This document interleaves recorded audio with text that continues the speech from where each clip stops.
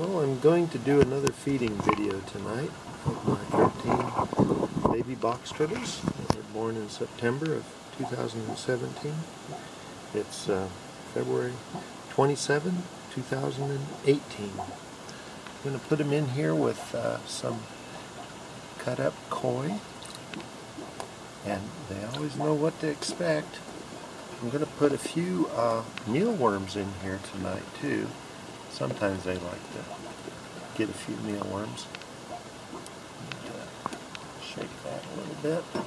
And then I'll give them some oyster shell. Uh-oh. These guys need to get in on the food. Yep. Get them out of there and into here, and I'll just do a video and feed these little guys some cut up koi that I culled from my koi pond last fall, and I hope you enjoy this little feeding video.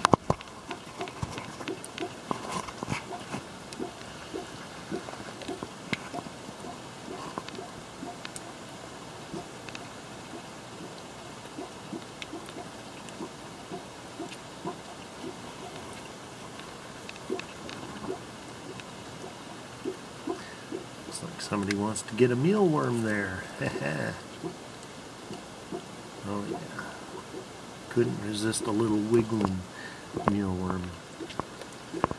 Yeah, I keep these guys. Oh, they love the food that's in another turtle's mouth more than the stuff that they can just pick up without a fight.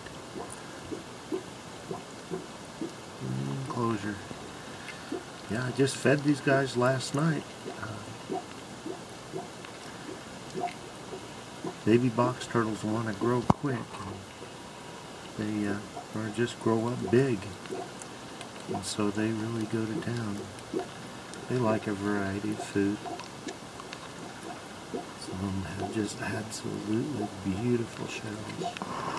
This one in particular does. Well, they all do. Look at that. They're so inaccurate with their biting. It seems like it's just sort of humorous how many times a turtle that's been feeding itself for 5 months, how many times they can actually miss when they try to bite.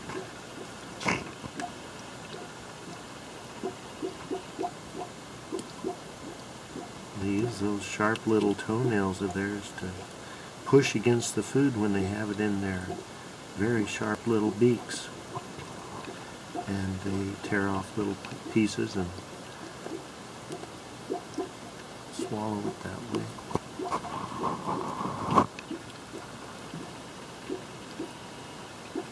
I've had box turtles. I rehomed a few adults, and about 10 or 11 years ago, and they one of the females I called Ornetta, she started laying fertile eggs the very first year that I had her, and I didn't have any luck incubating them. I finally figured out a way to incubate the eggs using slightly moistened peat moss inside our house in the computer room. Oh, look at this guy. Some of them have the cutest little eyes. This eye looks so different than the others. And that shell pattern. So I've learned how to incubate them successfully indoors, almost too successfully. Here I am just having a lot of fun with these little baby turtles. I really enjoy having them. This is like the cutest stage of their life, when they're just little, and I don't know, they're amazing little creatures.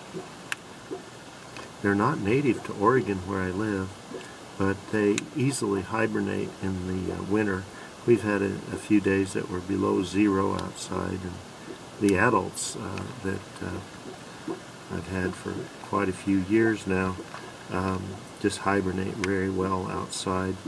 I have a hibernation chamber that is the lowest point of it is 3 feet below the surface of the ground, so the soil and the peat moss and leaf mixture that I have down there for them to hibernate in is never freezes, and I haven't lost a single box turtle and over all the years that I've hibernated them.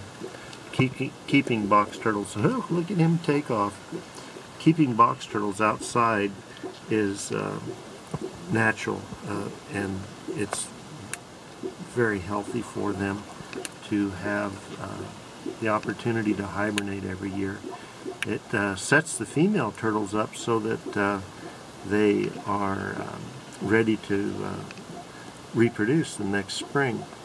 They usually lay eggs the end of May or the beginning of June, or all the way through June, and their reproductive capacity of my female box turtles that I had last year that were about 7 years old, all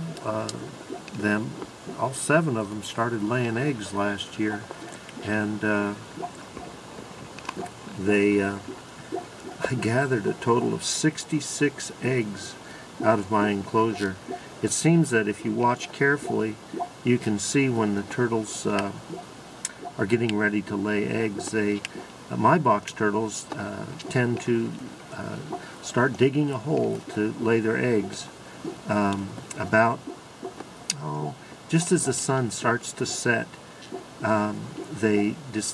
They start digging, and so every sundown I walk outside, and last year anyway, and I watched to see which turtles were getting ready to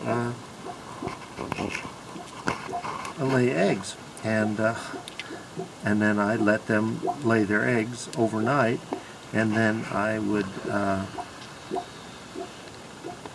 in the morning I would try to remember exactly where they laid their eggs, and I would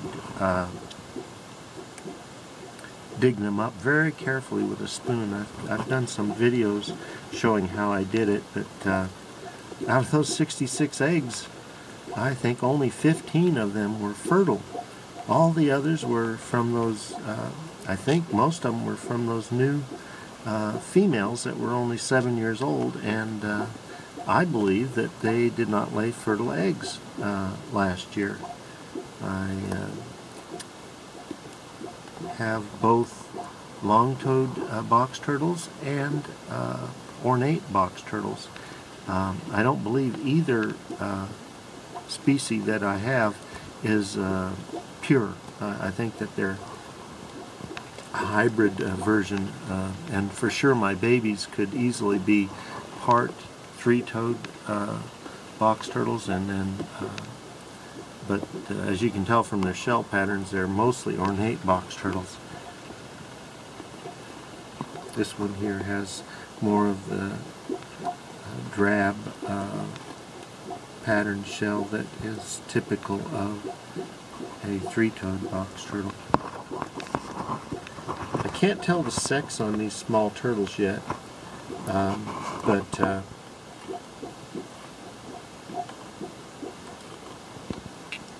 I don't even worry about it. It's fun to watch them eat.